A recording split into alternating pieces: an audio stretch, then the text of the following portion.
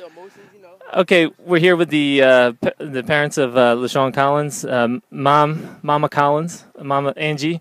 Tell us about what your feelings about him signing with the University of Houston.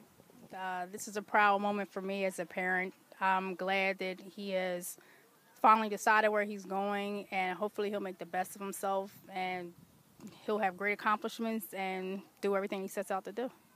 Tell us a little bit about the journey to this point. Ooh, it was a long one.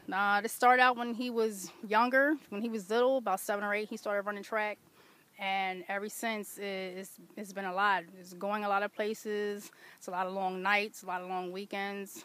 Traveling here, it's a lot of miles on the vehicle, and just supporting him, being that supportive parent of everything that he wanted to do and make himself better. So, would you say the investment you're getting a nice return on your investment? Definitely. The object with him doing all that running and everything he did, the goal was for him to get a scholarship, and he did just that. And what will you be looking forward to most next year with him at the university?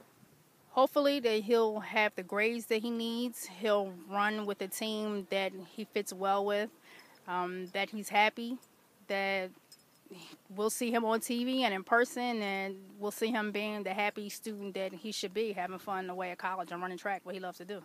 And will it be a little bit bittersweet? He's going away, but he's going kind of far away, but you still will be able to see him from time to time. Yes, that's the little sad part of it, but I'm glad that he's decided to go away, not to stay too close to home. So no matter where he goes, I'm happy for him, and I'll be there for him, support him no matter what happens. And no weekend laundry trips home, right? Oh, no, no, no. We want him far enough away where he can't come home every weekend, but close enough if I need to get to him. So that's fine. Well, congratulations, Mama. Thank you.